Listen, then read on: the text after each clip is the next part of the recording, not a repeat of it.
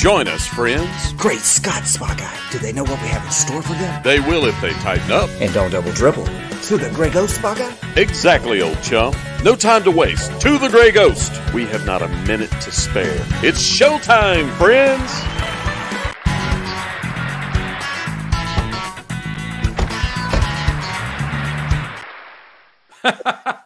We were trying to leave. Did you see us? Right?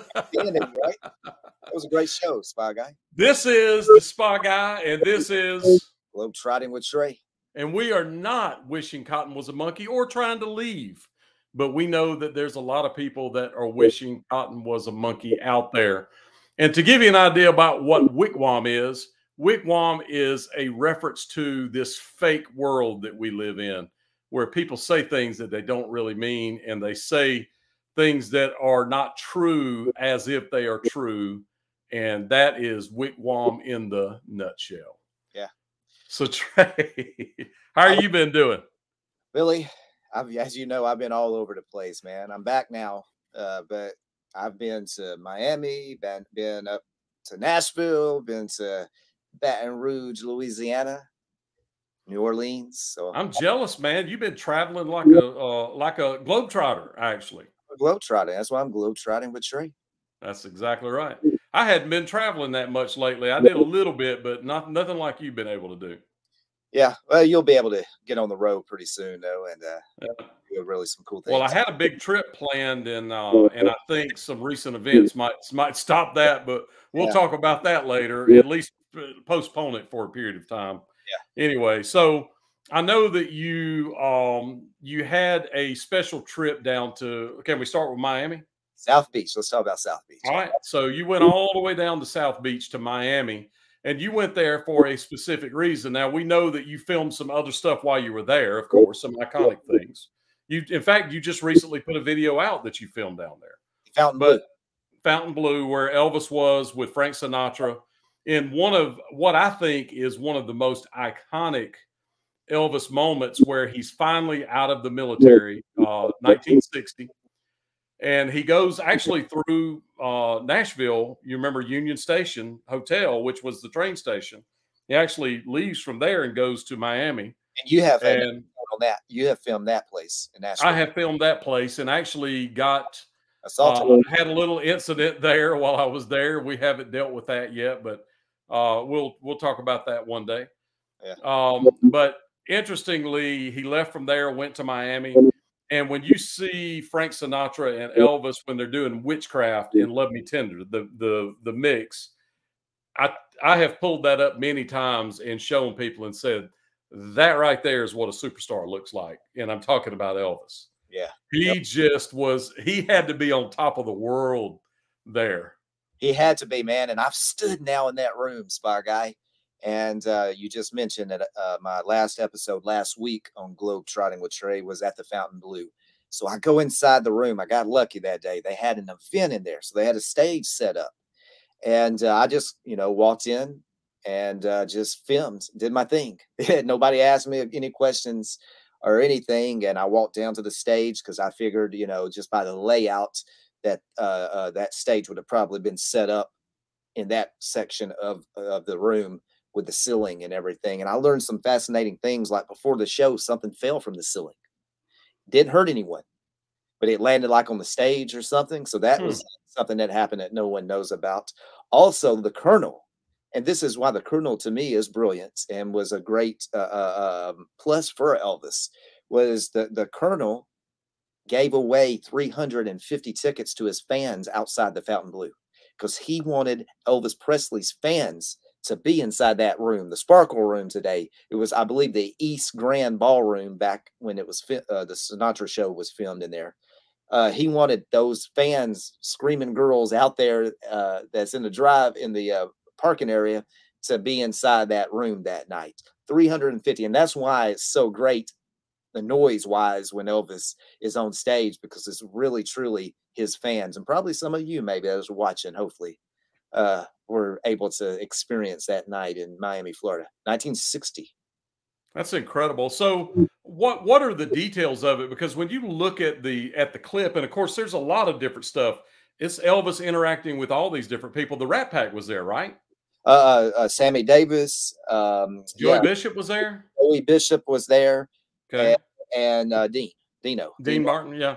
Yeah. So the Rat Pack was there. So when you look at the clips, it looks like a major Dean TV Martin. set. Yeah, but Dean was not there. Was not there, but it was Sammy Davis and the other Joey Bishop and Sinatra, and then Nancy Sinatra came on stage and did some things with Elvis. Yeah, you know, they had little jokes, little skit type deal, and but man, yeah, Welcome Home Elvis by Timex. Timex was the sponsor of this show, and you know, it looks like he did like 3 or 4 of the Sinatra shows there at the Fountain Blue. See, the Fountain Blue was the place that Sinatra loved in Miami Beach. So he filmed 3 of his movies with the Fountain Blue in the movie. Tony Romo, they're out on the beach, and there's a really cool shot of the Fountain Blue behind Sinatra out on the beach. And another thing that I learned when I was out there, the beach was the water came higher up back then than it does today. So when I was standing out there at the line where the waves rolled in, man, that was way out there back then in the 60s. Mm-hmm. You know, I don't know if it was because a certain year the photo was taken or whatever, but man, it seems like the beach has changed a lot. Mm-hmm. You know, it's what, 50, 60 years. Well, they've built up a lot of things, I would think. You know, there's a lot of building there and a lot of new things. They've done walk. It's really cool. If you ever go to Miami, you can like take your bike like you would like to do, Spy Guy, and you would be able to ride your bike down that entire boardwalk and go anywhere. Mm-hmm. To back then in Sinatra, in Elvis Sinatra days, that whole swimming pool area that I captured and I show it in the film was different. It was one big swimming pool back then with a high diving board. Now there's like 4 or 5 different swimming pools out there, and the boardwalk where there's a famous iconic shot of Frank Sinatra on the boardwalk. That's all gone now. But I was able to figure out where that curve was in that shot with Sinatra, and the new boardwalk is kind of running in that area now. And I think they have like a little bar area out there where that would have been back then. So, man, but the Fountain Blue, man, is iconic because the lobby's still the same. They have those staircase to nowhere, famous staircase to nowhere that the bellhop allowed me to walk up and film. I told him I had to do that. But, man, yeah, it was just standing in that room, man. I was like, wow, Elvis, Frank Sinatra had a show right here. Yeah, iconic show, which was kind of the return of Elvis. Yeah. Welcome home. Yeah, Timex. I also filmed some other stuff to go along with that, like the train stop. There's a really cool story with Elvis coming into town for this show. And also I learned some cool things that Elvis did and places he visited when he was in town filming the Sinatra show that I was able to locate, Spy Guy. And those are going to be some future episodes, right? I sent you a picture. Yeah. Really cool place, right? Yeah, but those are going to be future episodes. They're not out yet. They're not out yet. They're future episodes. So and Miami's big money too, by the way. So you saw a lot of Lamborghinis and Rolls Royces and Bentleys and yeah, all the exotic cars, man. I turned to my right and to my left, and there was something really cool driving past me. But also history-wise, Miami is very important to Desi Arnez. And I was able to film a lot of Desi Arnez places that people don't know about, I'm sure. And that's where he got his beginning when he came from Cuba. Yeah. And guess, Spy Guy, guess who his friend was that went to school with him in Miami? Al Capone's son. Oh, that's right. Al Capone's son. That's right. And I went Al Capone knew Desi Arnaz. And guys, I went to Al Capone's house and filmed. And I'm not going to tell you anymore. Billy knows what happened, unfortunately. But Al wasn't there. I know that. Yeah, I didn't get to see Al. I'll tell you. Let me tell you a good Desi Arnaz story with that. So, like I said, Desi Arnaz was good friends with Al's son. They graduated together from a high school in Miami, which I captured. I filmed. And so Desi said that one day he called his friend's house, and a man answered the phone. and he didn't recognize the other man's voice on the other line. And Desi Arnez was like, "Who's this?" And can't you hear him how he would say that, you know? And the man was said, "This is Al. I'm so and so's father." And then Desi was just like, "Oh crap, I'm talking to Al Capone." And he, "Desi, aren't you? Yeah, I've heard a lot about you, Desi." So Desi Arnaz had a phone conversation with Al Capone once upon a time, man. I mean, that's so crazy. So, but that took place at that house where I filmed at. So I wonder if Al Capone was alive. I don't know his history enough. Was he alive when Desi Arnaz show would have been going? No, no. Capone died, I believe, in like early 50, or maybe. Okay, so the Lucy show was in the late 50s, early 60s, right? Oh, Lucy show was early 50. He died late 50s. Yeah, Capone died January the 25th, 1947. So, okay, so he never knew he was famous. Desi became Lucy and Desi started I Love Lucy, I believe, like in 1951, 52. Really, that early? I figured it was late 50s. That's interesting. I think like 52, 53, 54, 55, 56, 57. You have to think when Elvis is becoming Elvis, I Love Lucy was the hit on television. That's interesting. Crazy to think about. Like if you ever go watch I Love Lucy, think about what Elvis was doing at this point in his life. When he was just becoming who he became at this point when these shows are filmed. And see, those shows seem more modern to me than mid 50s. They almost seem like 60s to me. You know why? You know why? Because Desi Arnaz. Desi Arnaz filmed those shows on film, on movie film. Everybody else back then filmed, and the film was not of high quality like the I Love Lucy show because they were on movie motion picture film. And they shot the show with 3 cameras. So that's probably why you feel like it's different, because it looks different than everything else shot at that time. I Love Lucy was like that first show that shot on film and that shot with 3 different cameras with edits. And I remember there was a story about those cameras where the networks were fighting him, not wanting him to film like that because of something where they were filming in Los Angeles, but the film had to be in New York to be on the network television. There was something about that. Do you recall that story? Yeah, it's something like that where he's, Desi Arnaz was a trailblazer in a lot of ways. And he and Lucy, they stood up to the studios. First off, they didn't want Desi to play her husband because they said that nobody would ever believe that this Cuban was married to you. And she was like, "But he is married to me. And I'm not doing the show without him." Because their whole thing about doing I Love Lucy was her marriage was falling apart because they were never together because of their careers. So she wanted something where her and her husband was together all the time. And that's how I Love Lucy came in reality. Desi Arnaz taught them into letting us shoot this on film. We will edit here and we will deliver that show to you in time in New York City. That's right. They had to overnight it or something every time. They overnight. But Desi Arnaz was brilliant. You know why?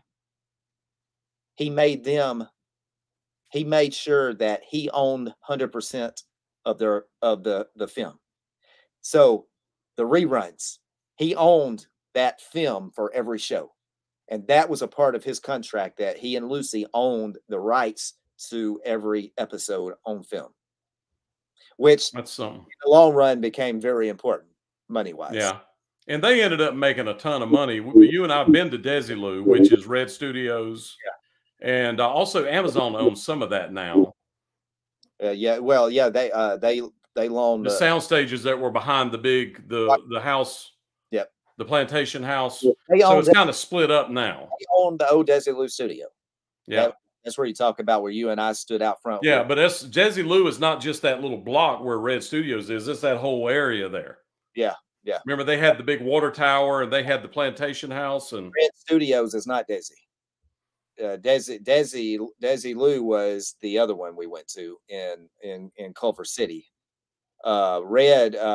Lucy was filmed at Red Studio though. Okay, but that's where I'm thinking of, is where the show was, where the people would wait in line to go in. Yeah, and where Andy Griffith was filmed. Yeah, Andy Griffith was filmed there too. Seinfeld, yeah. Yeah, that's Red Studios. Okay.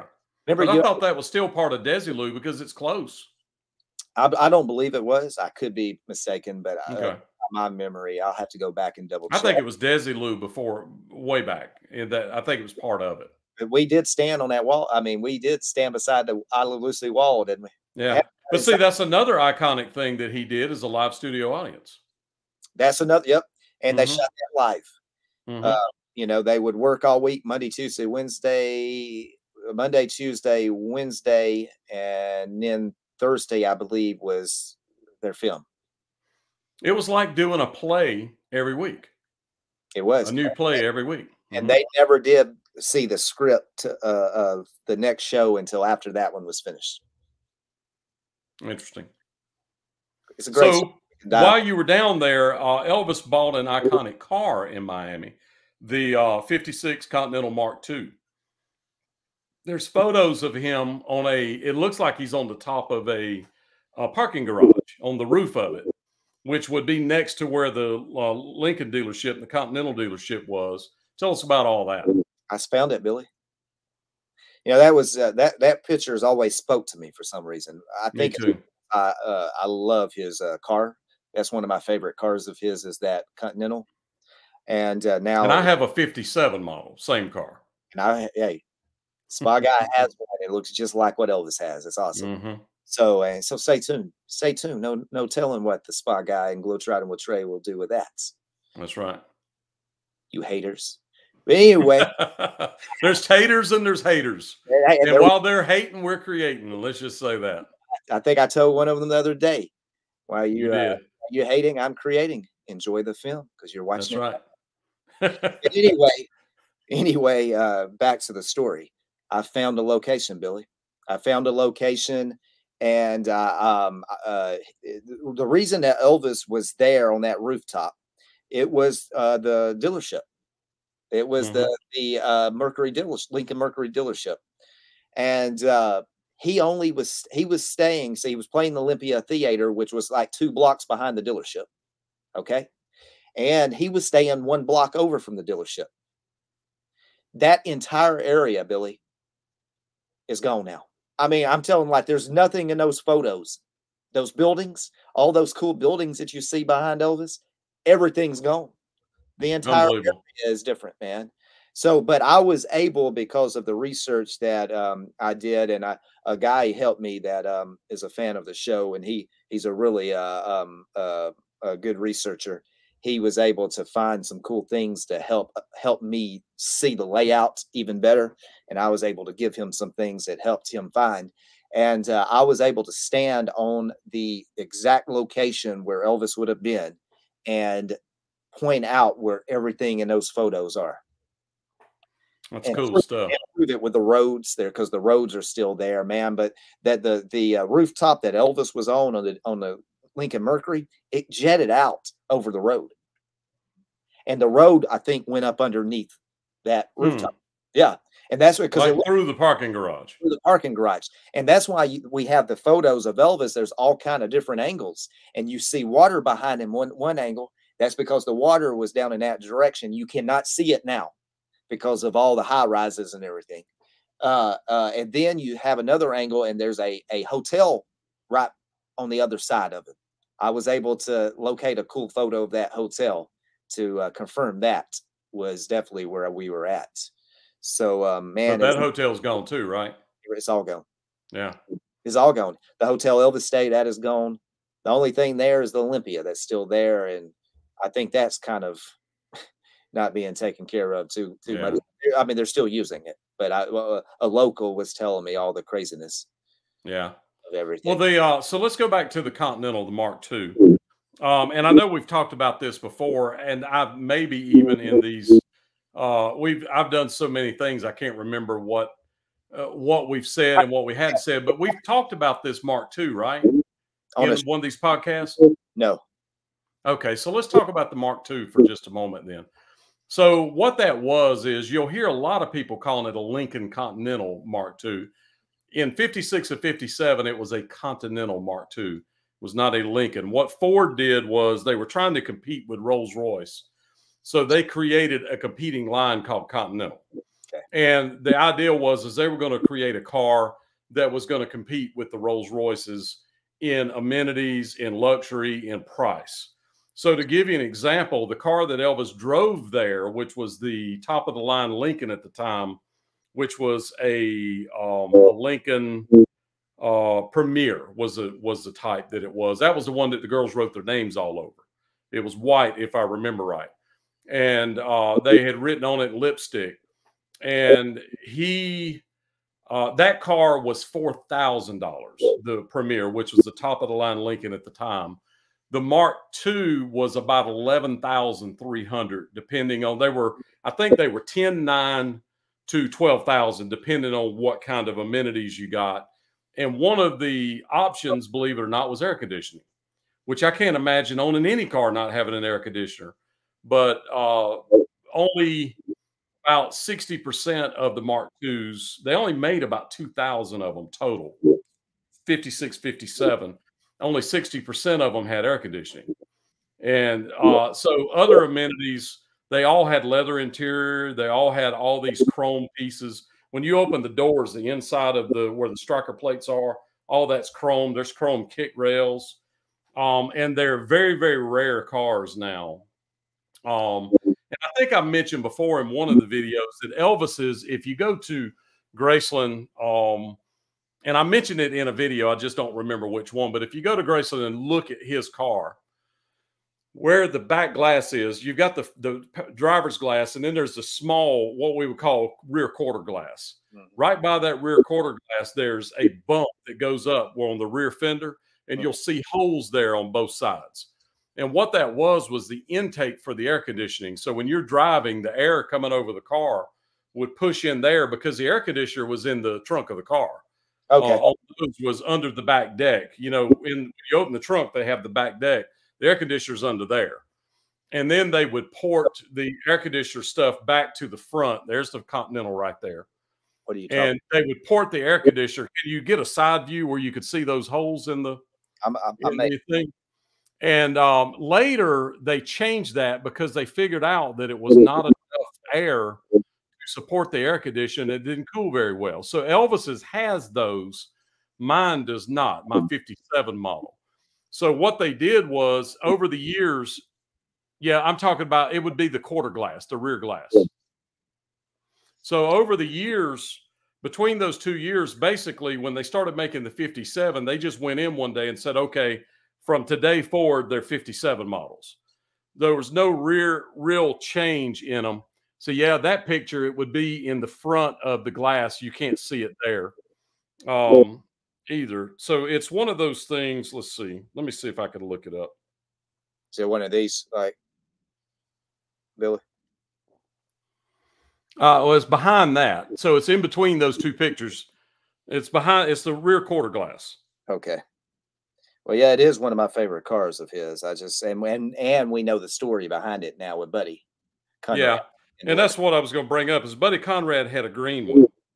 And he went with, he took June and Pat. You figured that out recently, that he took June and Pat to Miami to meet up with Elvis. And he was driving a mint green Continental Mark II. And Billy, I don't know if you know that, but you know that cool iconic footage of Elvis and Red and the guys shooting the guns off at the Hack House. Mm-hmm. The mint Continental is in that film. You could see it in there, yeah. Car you can see in the driveway. And my car was originally mint green. Mm-hmm. So I'm probably going to go back mint green with it. So in kind of an ode to Buddy. Under Buddy, because yeah. He's Buddy Conrad, guys, is the only guy that we think showed up Elvis once upon a time. And that's why Elvis ended up getting this Continental Mark II in Miami. Right, Billy? Yeah, I think Elvis really liked Buddy because he didn't need anything from Elvis. Everybody else was always after money and all those things. And Buddy had money. He didn't need money. He had a car that was almost 3 times as expensive as Elvis's car. Yeah, when he left to go to Miami. Let June drive that car out to Ocean Springs to see Elvis. And June and Pat drives up the driveway there at the villas Billy and I know exactly where those things were. There at the Guff Hills at the resorts. Sadly, they've been torn down. Sadly, been torn down. But Elvis got mad because she got out of the car and Elvis was like, "Whose car is this?" And all he heard was my friend Buddy's, and he was like, "Well, who is Buddy? You know, who is this guy driving a Continental Mark II and let my girl drive the car?" Mm-hmm. So June said that Elvis got mad and went in the house and sulked, and he said a few cuss words here and there, and then Buddy came up on his motorcycle. See, Buddy drove like a Harley up to the streets and and then Elvis saw Buddy, met Buddy, and yeah, everything was cool. He became good. So this right here, you can't see it in this picture, but that hump right there, there's holes in it on the front of it. Okay. So mine does not have that, but Elvis's does. And serial number wise, mine was built, I believe, exactly 160 after Elvis's, as far as serial numbers go. And Siri, when I said serial number, Siri thought I was talking to her, so she jumped up and started doing stuff. So tell me, go ahead. One thing I wanted to add, and I'm going to definitely expand in my episode whenever I put this out, is I learned something you might not know, Billy. That car that Elvis bought was shipped there for a doctor. Oh, I don't doubt that. Yeah, he was good for that. He did the same thing to Sinatra, didn't he? With the studs. Yeah. Okay, he did. He took somebody's. Yeah, so, Frank Sinatra's studs. Yeah. And the man, you remember? There's a man in a photo talking to the colonel. Yeah. This is gonna blow your mind, and I'm not gonna tell anybody about it because I'll tell you after the show. So all right. Stay tuned to figure out who this guy was. This guy has a connection that nobody knows about, and that's probably why Colonel and Elvis was right there just chatting up with him, because of this guy's history. And what could that be, Billy? You have no idea. Nope, I'll have to dig into that. Look for my Continental Mark II Elvis Miami locations video in the near future. That's cool. All right, so let's not forget this. This is important. You didn't go to Miami to film Elvis stuff. You filmed Elvis stuff while you were in Miami. So tell us why were you in Miami? I booked a SAG commercial that's going to be played for a whole year next year. And I have a really cool character in the commercial that I can't really talk about it. And you were with a major star. I was with a major recording artist that you all probably have heard her songs. And she, she's big time, real pretty girl. And it was a major commercial too. Yeah, it was a major company. Yes. A major brand commercial, and they made me look the parts. I can tell you that. I mean, just think, just think, character wise, with the California thing going, with the hair. Did you get to show your abs is what I wanted to know. I got to show me. So you're in a commercial that's going to be on network television with your shirt off. Is that what you're telling me? I am, Billy. I am. And, all the haters are going to run wild with that one. Well, the haters can get over it because they are not on a major network commercial with a major star. Oh, one of them. Yeah. They'll be saying they are, but Globetrotting with Trey will show proof and can show proof, and just go IMDb me. Whatever. Yeah. But anyway, back to the story is I for 2 years now I've been working my abs out because something had told me that I was going to book something that I'll have to be shirtless in, and film is forever. So, I want to at least look decent if I had to have my shirt off, because, there's a lot of girls out there that's going to be seeing this commercial, And so, man, when I booked this, I did the audition, and I did the audition without my shirt on, of course, because of the character. And I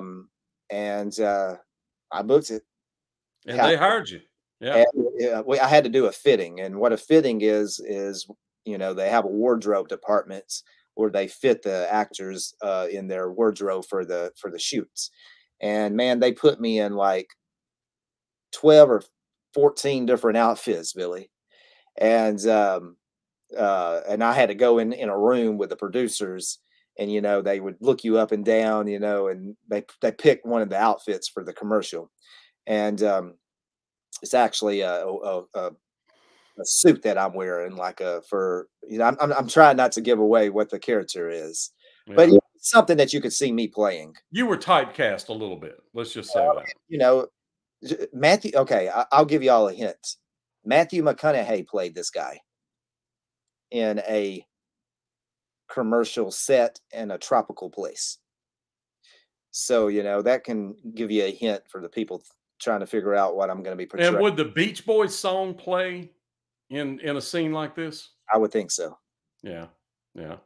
All right. So anyhow, that's just things for y'all to ponder and look forward to seeing from Globetrotting with Trey. I stayed in a condo I stayed in a condo on the beach.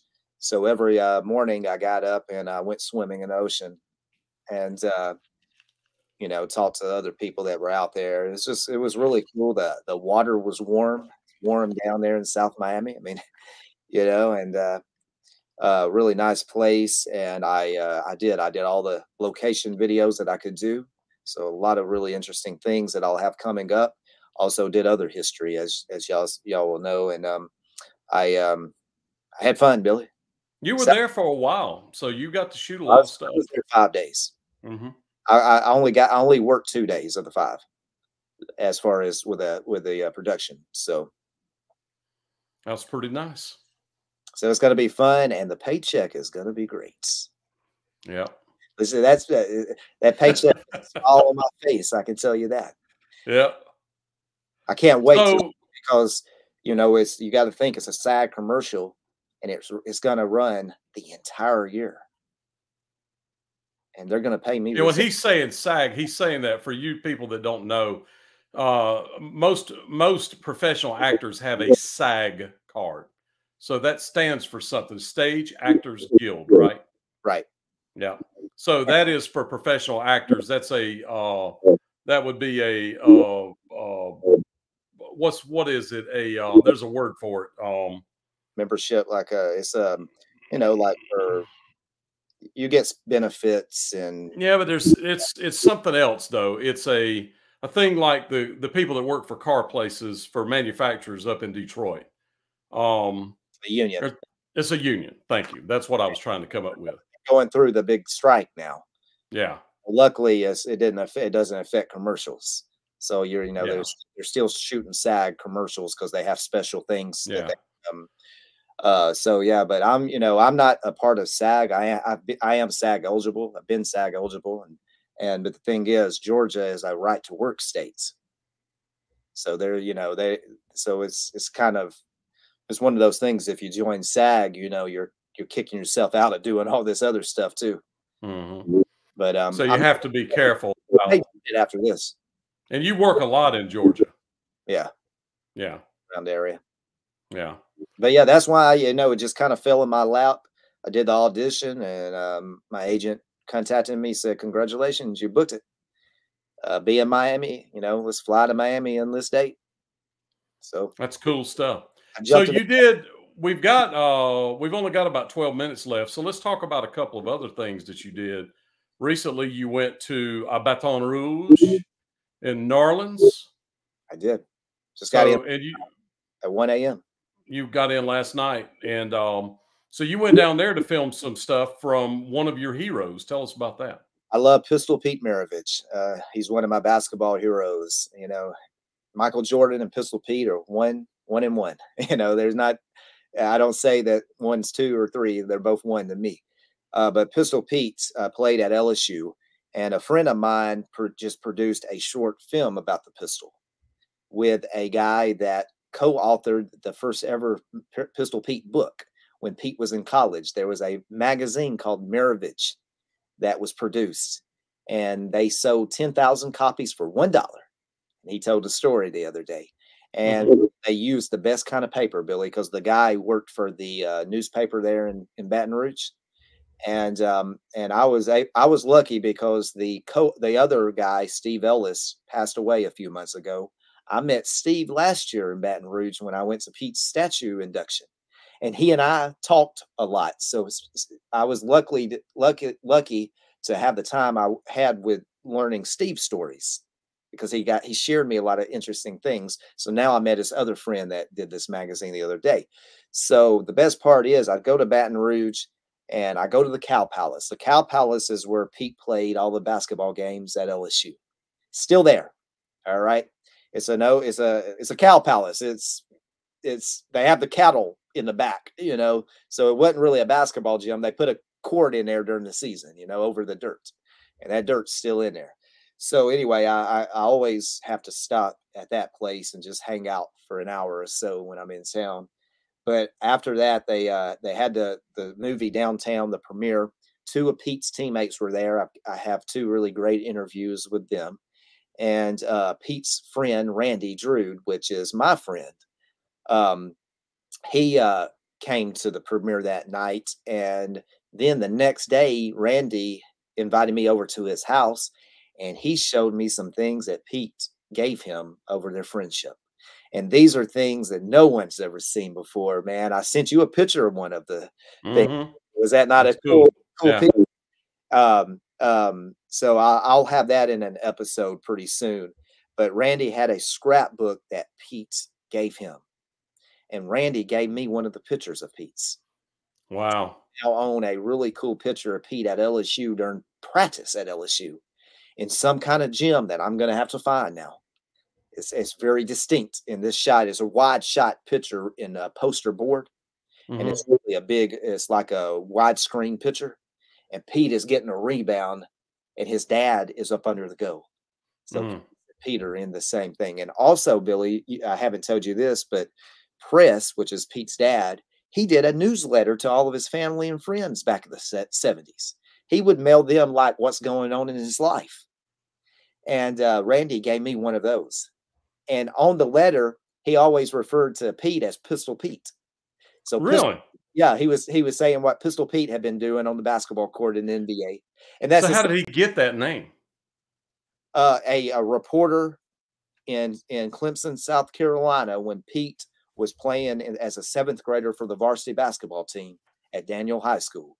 He gave Pete a nickname as Pistol Pete because he said that when Pete went to shoot, when he was a 7th grader, he wasn't strong enough to later on how he would shoot. So he had to draw from his hip. And it reminded this reporter of a cowboy drawing the gun from his holster.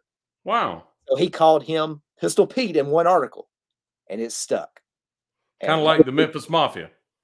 Right.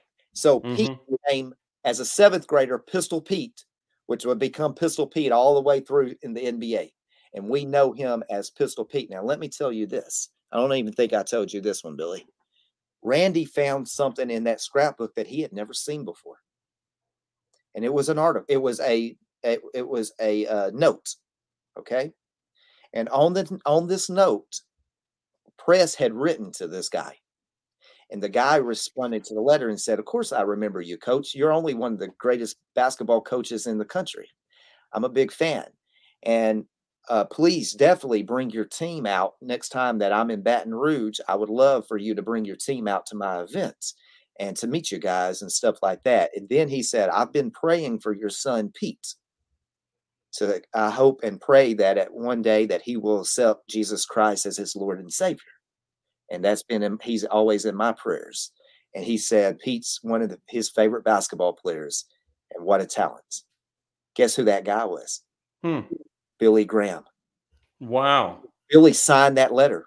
Randy had never seen it before. And you know the story. About 25 or 30 years later, Pete gave his life to God and ended up on the Billy Graham crusade.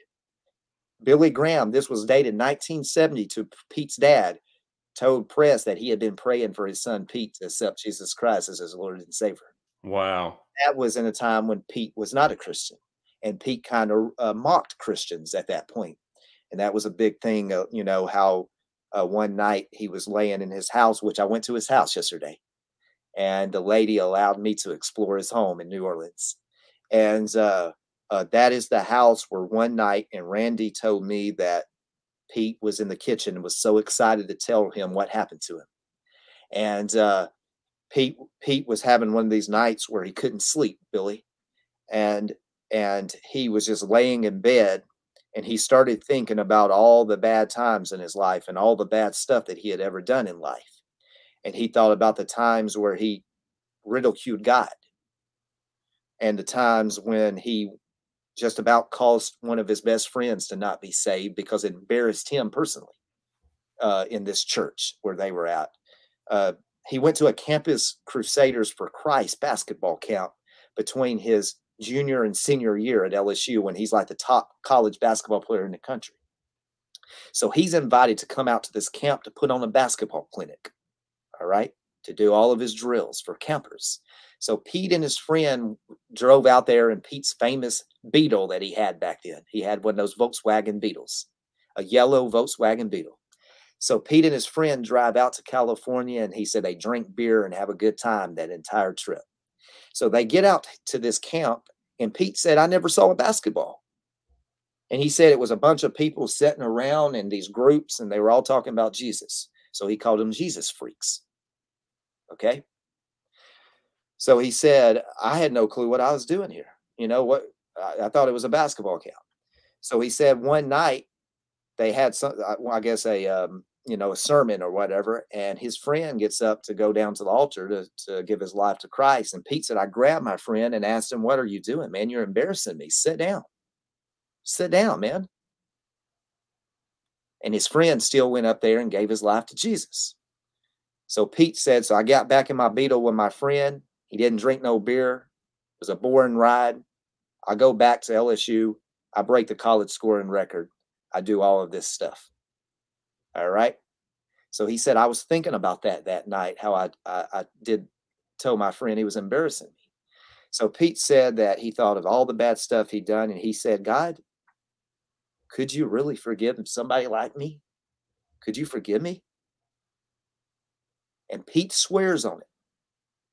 And he swears to Randy. And Randy told me he swore to him that day in his kitchen at that house after it happened. He said, Randy, I heard a voice tell me, Pete, lift thine own heart. Be strong, lift thine own heart. And he said, it startled me. And I got out of bed and I looked around because I thought somebody was in the house. He said he woke his wife up and he asked her and she didn't hear him. But she had been through all kind of crazy stuff with Pete over the years. Pete said he got down on his knees and accepted Jesus into his heart that night. And Randy told me yesterday that after that night, in that conversation, he said that Pete was 100% a different person. And he said, I rarely saw him after that. Before then, he didn't really leave the house. He didn't do things. After that, I never saw him again because he was out talking about Jesus. He was out in the community delivering turkeys during Thanksgiving to the needy. He was out traveling, playing on a new basketball team called the Shooting Stars with Lark Lemon, and they would play a game of basketball and then preach about Jesus. Wow. Pete became a born-again Christian man. In 1970, we found a letter that Randy had never seen from Billy Graham telling press that I pray for your son, that he'll accept Jesus Christ as his Lord and Savior. And he did do that. But, man, it was just such a great weekend, man, because I was able to film a lot of Pete's places like I do with Elvis, because I'm going to give Pistol Pete the Elvis treatment, as I call it. And I know Pete's life like I know Elvis's life.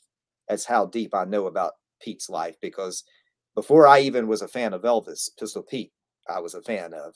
And his book is called Heir to the Dream. I highly recommend anyone that wants to be inspired and wants to learn about a fascinating professional athlete, Pete Maravich.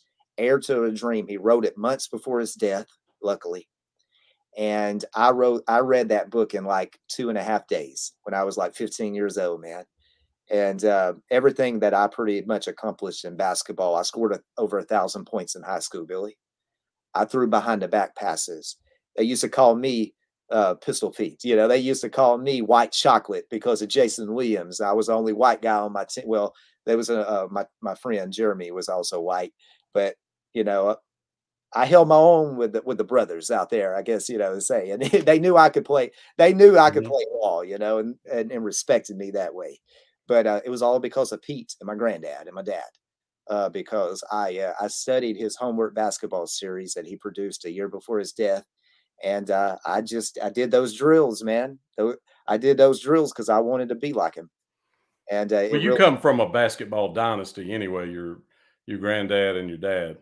Our stories are similar because my dad was my coach. Pete's dad was his coach. So I do have that in common with Pistol Pete's.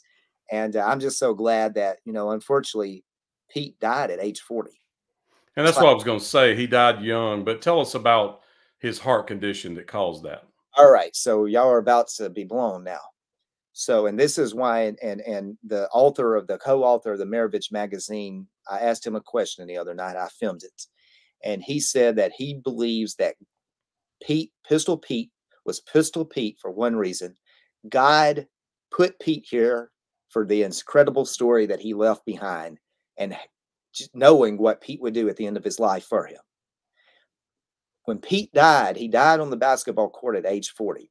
He was in town in Pasadena to be on a radio podcast like we're doing pretty much, I guess, back then, a broadcast with James Dotson. He's a big Christian, right, Billy? Yeah. Focus on the Family, I think, is James Dotson. That was the show. Yeah. He was on that show, okay? And so anyway, James had a bunch of friends that would play like a basketball pickup throughout the week. So he said, man, we could have Pete in town, man. We're going to have our game instead in the afternoon early that morning. So Pete could play with us. There's a VHS video of Pete playing in that pickup game that morning, hitting shots, doing his dribbling. It was awesome.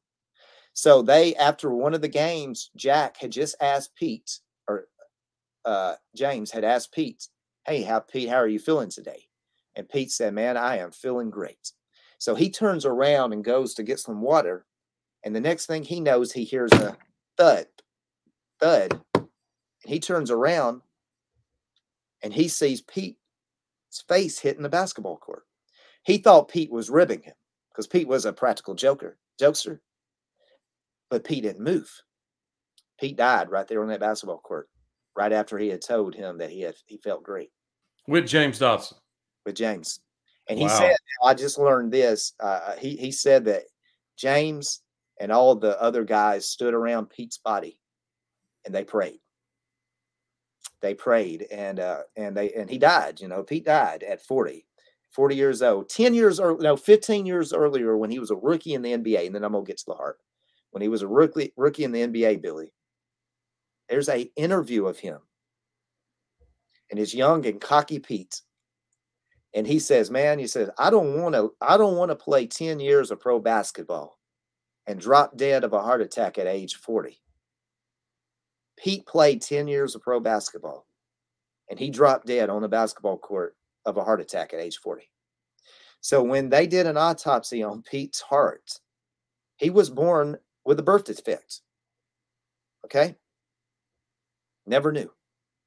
He didn't have a main artery that we have that runs in one side of our heart. The right side artery of his heart somehow, and they don't understand how, somehow wrapped around the other side of his heart and pumped blood from that artery into his left side. And they said that, first, that's a miracle. They don't understand that the artery somehow just wrapped around and attached inside the other. And people with that kind of birth defect doesn't make it past 20 years old.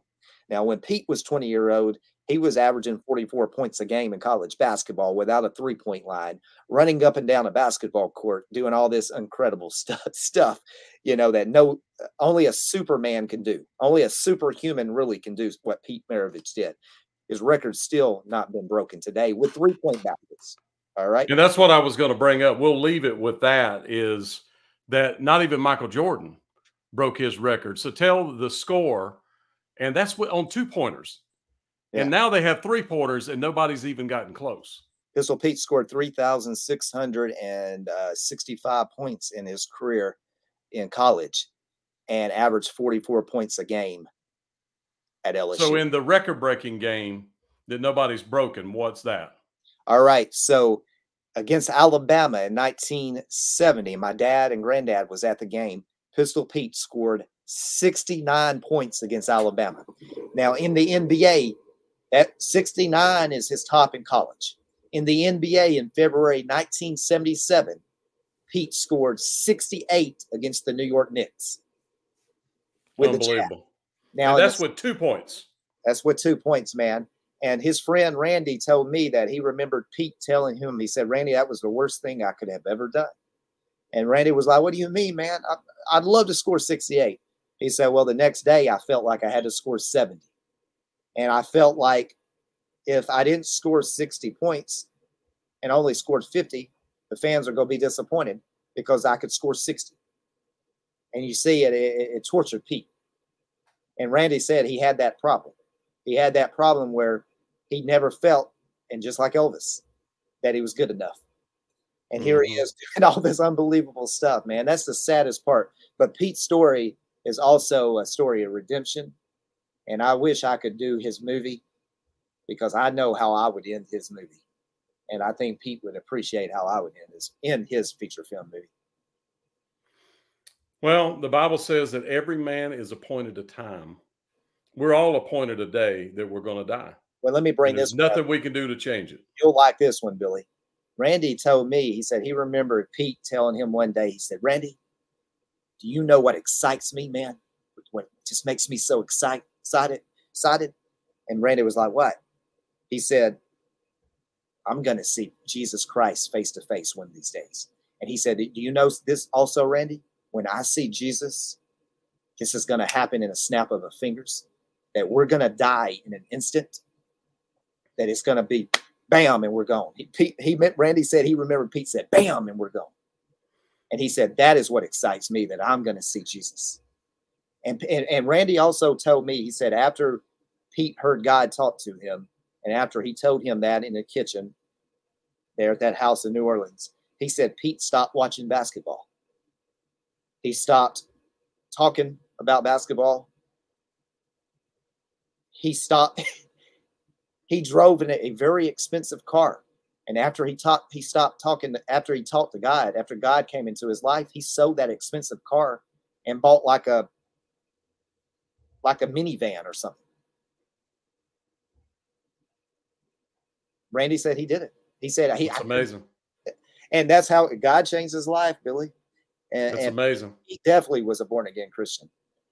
He was. And we'll finish it with this: is the Bible says to be absent from the body is to be present with the Lord, which is exactly what Pete was saying. And Pete talked about that and how you know that he said it's going to be happening in a snap, and it's going to be with Jesus.